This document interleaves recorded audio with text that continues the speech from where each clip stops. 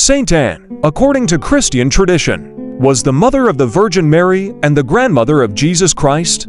However, historical information about her is limited and is revered in various Christian denominations, including Catholicism and Eastern Orthodoxy, often depicted as a symbol of maternal care, virtue, and faith.